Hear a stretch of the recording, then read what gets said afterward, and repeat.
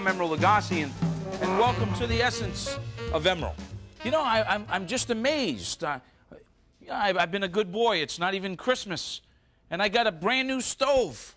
I mean, look at this thing. It's the Cadillac. And that's not all. Look at this. New gadgets, always. That's what happens when you're on the television Food Network. Look at this thing, huh? You get all kinds of gadgets.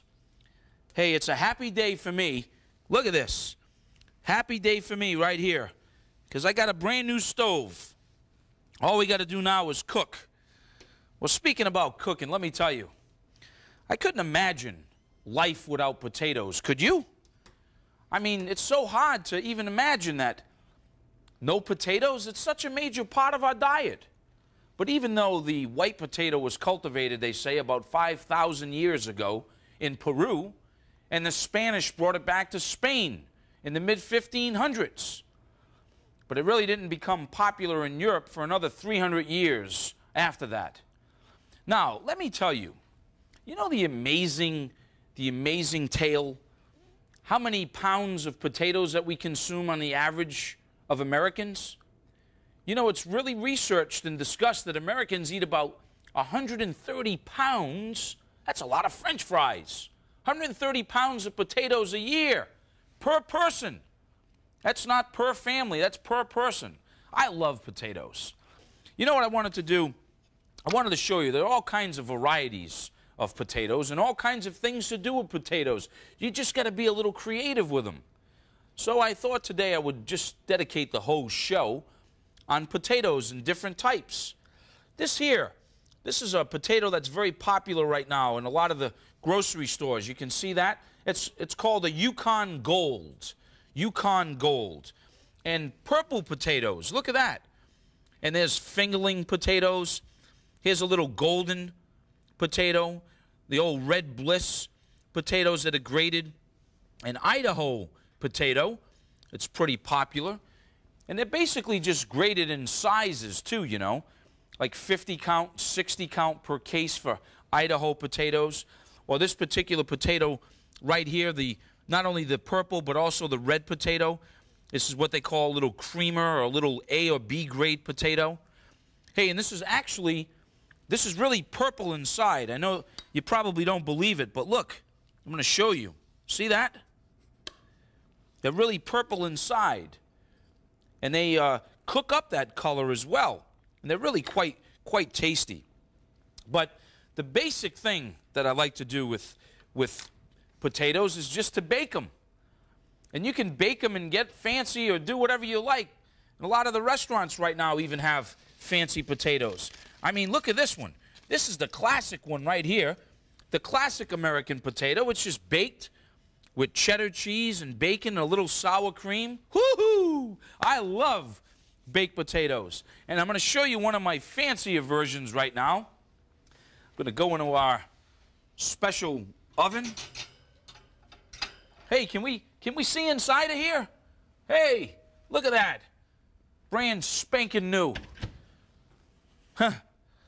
Now, I'm going to show you one of my little fancier versions of potato.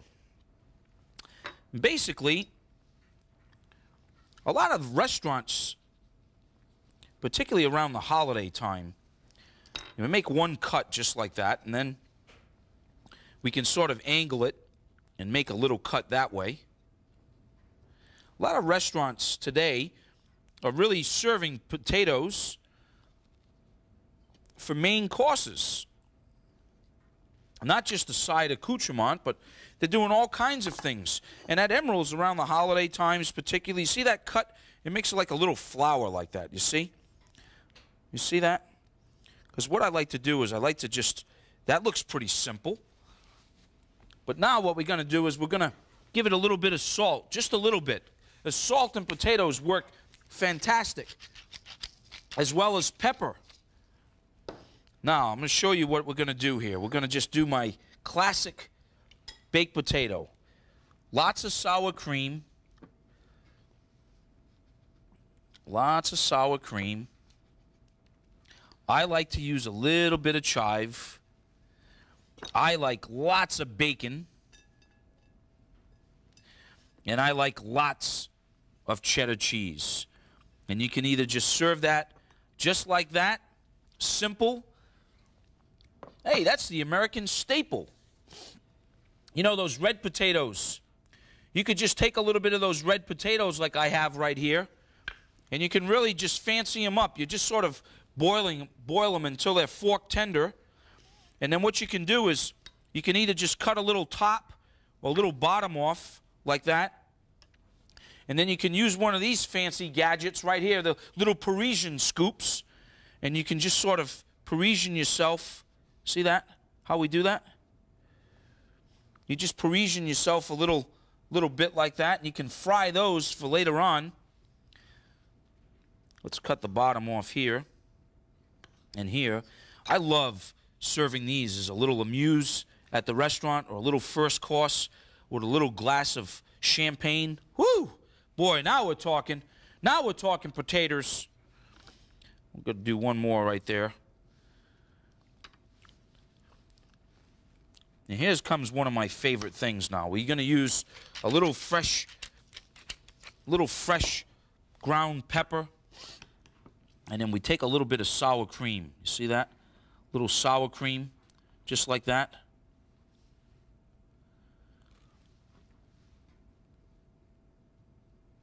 And then once you get the sour cream in those little guys, just like we did right there, the way that I love to finish them is with some beautiful chive.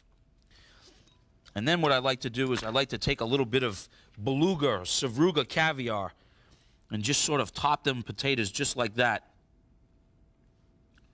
Kind of fill, and kind of run right in the little holes that we made. You see that? And that's just the beginning of how creative and how simple what you could do. Look at those guys, huh? What you can do with potatoes. And let me tell you something, right after the break, I'm going to come back and make you one of my all-time favorite potato dishes. Stay with me. We'll be right back on The Essence of Emeril.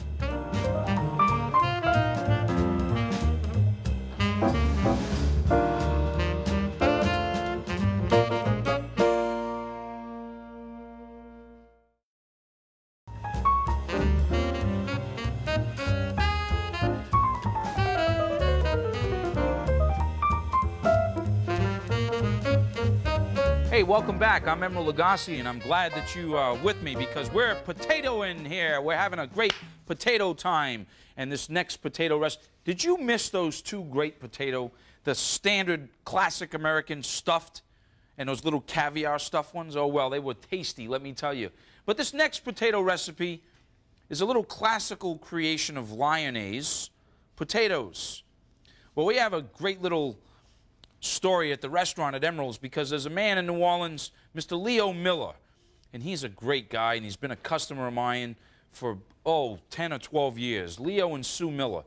And every time Leo comes to the restaurant, he asks for Lyonnaise potatoes. They're not on the menu, but when he asks for them, we do them, and they're one of my favorites, actually one of my favorite potatoes. So I thought I would share them with you today.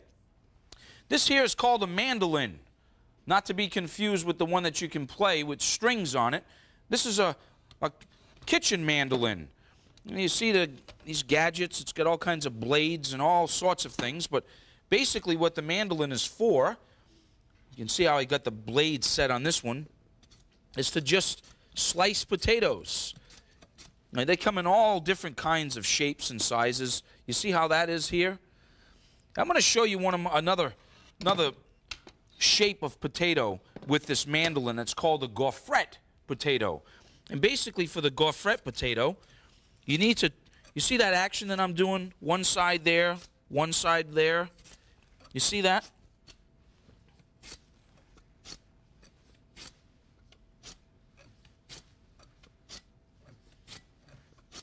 And one, and two, and three. Come on, Gaufrettes. Here we go now. All right, now I'm going to show you. Watch this. You see that? They look like little waffles, and that's exactly what they are. Little waffles. And you know what some of these little waffles do? Well, I'm going to show you that in a minute. So I'm going to tell you, before we do the Gaufrettes, I think if you don't have one of these, that's okay. You can just do it just by hand, just like this. Just slice them real thin, not too thick. Because now we're going to make Leo's Lyonnaise potatoes. That's what we're going to make. We'll slice the potato like that. And what you got to do is you got to blanch these a little bit. Not too much, but I'm going to show you how we're going to do that. We're going to just take Leo's potatoes. We're going to blanch them right inside of our little fryer. Shake them up. We got all kinds of neat gadgets here on the Essence of Emeril. We got fryers, we got new stoves, new ovens. Hey. Well, what I'm doing is I'm not cooking the potatoes all the way through. I'm just going to blanch them a little bit. I'm going to show you why in a second. When I'm using this to just sort of separate a little bit, just when they get a little color. The reason why I'm doing this is because my good friend Leo Miller, with his Lyonnaise potatoes, he likes them really good and crisp. And Leo, I hope you're watching out there.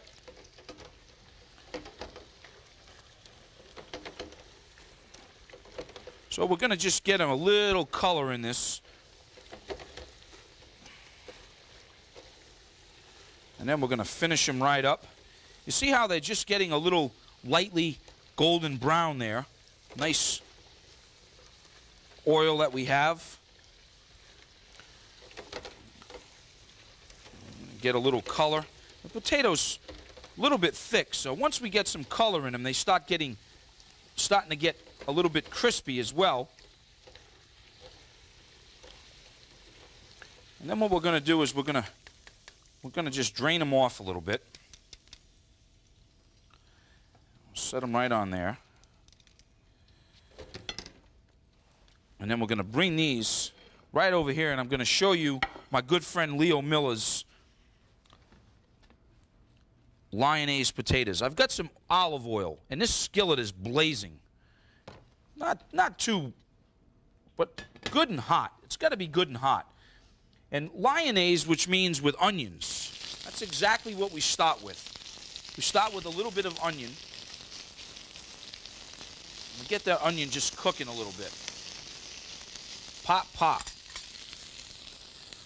Now, the thing with Lyonnaise, good Lyonnaise potatoes, beside the onions, you need a lot of onions, is you need just simple salt, and you need a lot of fresh pepper.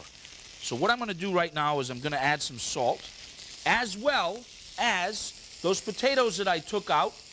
I'm going to salt those just a little bit while they're still a little warm. That way the potato absorbs. And then what we're going to do now, then add a lot of fresh black pepper. Lots of it. You need lots of it for good Lyonnaise potatoes. All right. Once they start getting caramelized, as you can see that they're doing right now, what we're going to do is then we're going to add our potatoes to that. And I haven't forgotten about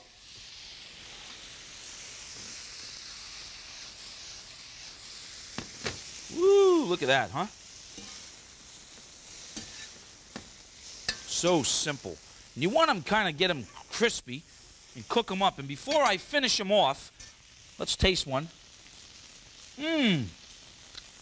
Oh, Leo, you'd be so proud. Mmm. Now I'm going to show you one of my favorite ones. Right this way. You remember the ones that we did on the mandolin? Watch this. We're going to take them and we're going to fry them up too. While Leo's potatoes are frying away, I'm going to show you one of my favorite ones. Fry them up really good, real quick. You see that waffle cut that we did? It makes them fry up and get really golden brown. And there's a potato chip down there in Louisiana called Zapp's Potato Chips. And Mr. Zappo, he's a great guy. Great potato chips. They're fried in peanut oil. And we have a little joke around the restaurant because I eat so many Zaps that I think I created my own. And what that creation of mine is what I call truffle Zaps. And that's simply that after they're golden brown like that, we drain them off. Drain them off. Don't they look beautiful? And then what we do is that we take a little bit of salt and a little bit of pepper, and then what I do is I drizzle a little bit of this delicious truffle oil, just a little bit of that truffle oil on some of those zaps, and then I got truffled zaps. And now I'm going to put my friend Leo Miller's crispy Lyonnaise. Woo, woo, look at that. Well, Leo, there's the Lyonnaise potatoes just for you, baby. And I got a little bit of parsley right on there, and then a few of my truffle zaps. And when we come back, the hottest potato dish of them all. Stay with me. Don't go anywhere. I'll be right back on the Essence of Emeril.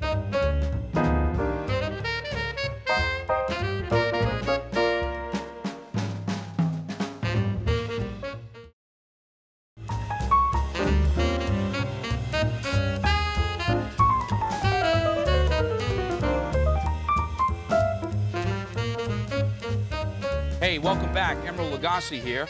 You know, I've had probably about 7 or 8 letters in the last week, and thank you very much for writing in to us here at Television Food Network. Hey, come on, write in. I'm going to tell you how to do that. But I've had these letters for my mashed potatoes at Nola.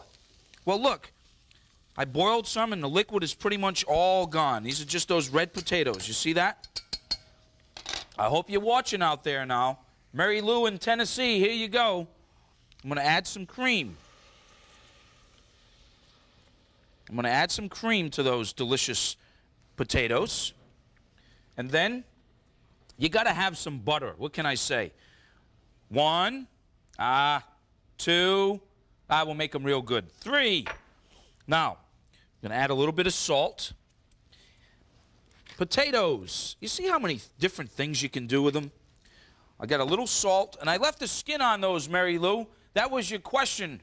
I left them on. You just leave those the red potatoes, the skin on, old-fashioned way. You better believe it. Now, they need a lot of garlic, right? As this starts cooking up, you just take a good old masher, and you start mashing them, just like I'm showing you right here, okay? You just keep mashing them in. Keep mashing them and mashing them and mashing them. And mashing them and mashing them. And while those are mashing a little bit like that, and we're just going to let those cook just a little bit more, all right? I'm going to go to my oven here, my great old oven. Woo! And guess what I have? Roasted garlic. You see that? It's these guys right here, just with a little bit of oil and salt and pepper, okay? And what we're going to do is we're going to add that roasted garlic, all those cloves of roasted garlic, because that's how we do it at Nola. We make them so tasty and good. And as they start cooking, we're going to take them off the heat and mash that roasted garlic in there. Doesn't that look terrific? So you want to keep the skin on them, mash them, keep working all of that in. Now, when you're making these mashed potatoes, whether you're doing this type like we do at Nola, or you're making your favorite type, I like the skins on them. You can take the skins off. At Emeril's, we take the skins off. But after you boil them and they're fork tender, right, what you want to do is you want to drain all the water out of them. You drain all the water out of them and then just leave them in the pot. And work them on the stove on a low heat, because the rest of that water that's in there, it'll evaporate, as you just seen what we did here. And then you just sort of mash them and you start working all that great stuff in there. A little more salt and pepper. Woo! Well, you've seen it here, I'll tell you. We've done all kinds of great things today.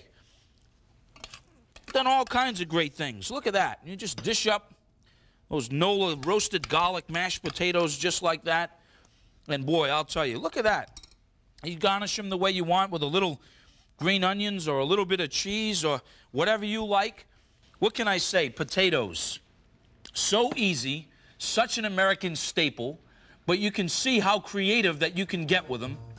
Hey, I'm going to hope to see you tomorrow right here on The Essence of Emeril. Bye now.